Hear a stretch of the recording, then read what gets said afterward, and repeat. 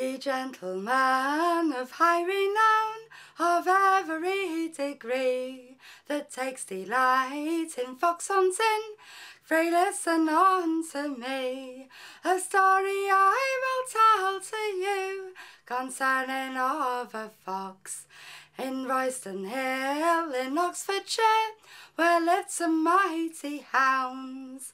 Bold Reynard being all in his hole, and hearing of these hounds, which caused him for to prick his ears and tread upon the ground. Methinks I hear some jubile hounds thinking for me to kill. Before that they do come to me, I'll climb these mighty hills.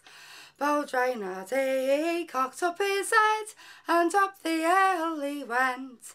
Bold Reynard he cocked up his brush, and he left a gallant scent. Your arms are staunch, I knows them well, they drives me like the wind. I'll step so lightly upon the ground, I'll leave no scent behind. We hunted for 5 hours or more through parishes 16.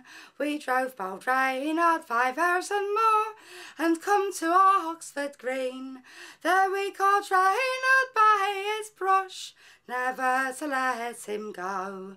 He's had so many of our feathered fowls down in the valley below. Bold Reynard being all out of breath from treading on the ground, thinking he must give up his life before these jubile hounds. Oh, if you'll only spare me life, I'll promise and fulfil to touch no more your feathered fowl, nor lambs in yonder field. Our huntsman blows his joyful sound, relope, me boys, fulfil.